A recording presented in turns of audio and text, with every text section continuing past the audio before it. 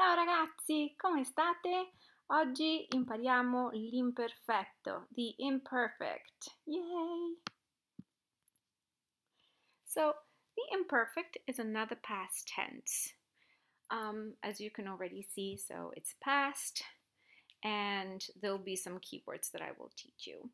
So, it's another past tense, and it has its own uses. The first thing we need to do, though, is learn how to conjugate it, and then we'll learn when we use it. But I can let you know that it usually refers to general actions in the past or repetitive actions in the past, descriptions of actions in the past without a specific time connected to it, or setting in the past. So to conjugate the verb, you will take your infinitive, remove the re from the infinitive, and then add these endings. So, mangiare, you keep mangia, you only remove the re, so then you'll have mangiavo, mangiavi, mangiava, mangiavamo, mangiavate, mangiavano. The cool thing about this tense is that there are only 4 main irregular verbs. So the crazy one is the verb to be, essere, which looks very unusual. Ero, eri, era, eravamo, eravate, erano. Ero, eri, era, eravamo, eravate, erano. To be, bere, to drink. Bevevo, bevevi, beveva, bevevamo, bevevate, bevevano. But if you remember the present tense, this one's not too off anyway. Dire, to say. Dicevo, dicevi, diceva, dicevamo, dicevate, dicevano. Dicevo, dicevi, diceva, dicevamo, dicevate, dicevano. Poi fare. Facevo, facevi, faceva, facevamo, facevate, facevano. This one too, the present tense is faccio, so facevo. It's not too far off.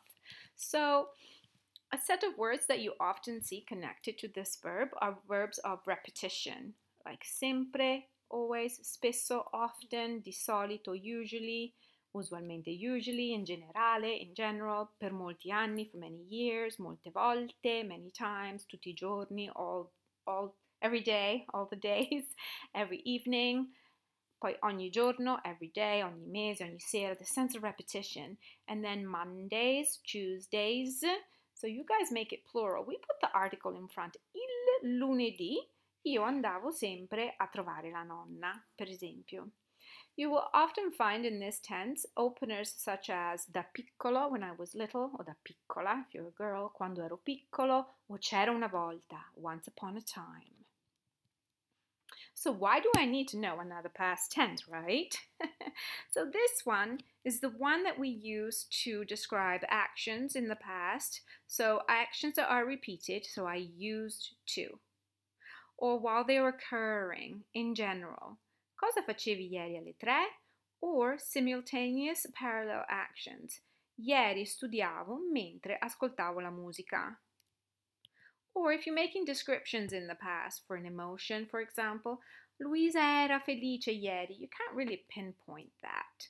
Or appearance, personality, things, for things and places, what they looked like, maybe a nice scenery in the past, somebody's personality, and also the weather when you're describing it in general. So yesterday was a beautiful day. So also the category of weather could also be put into setting. So time. So it's not at 4. At 4, there's no verb. But when you say it was for, when, blah, blah, blah, then that becomes your setting, which is different. So when you have a verb connected to the time, you will use the imperfect. And then same with age. When I was 3, quando avevo 3 anni, giocavo con mia cugina. I played with my cousin. I once heard this parallel to the imperfect and the theater. So if you think about the setting, everything that's already on the set, it will be there. So your character already has the white wig on, if that's an old person that they're describing. If the snow is falling, it's coming down for the weather. If you have a character who is young, then you'll have a young actor.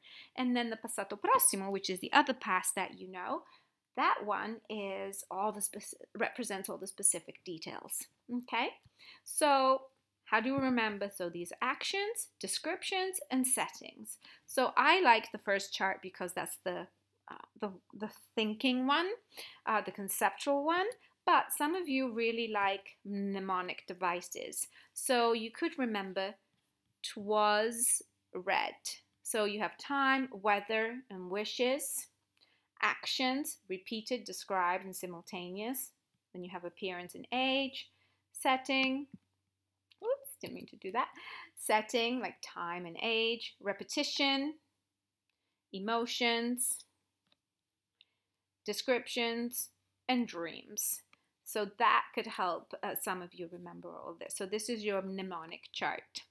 So this is me when I was little. So if I were to describe what I would look like when I was little, I would say avevo I capelli lunghi, ero timida, per esempio. You can tell from my clothing che I was little during the 70s.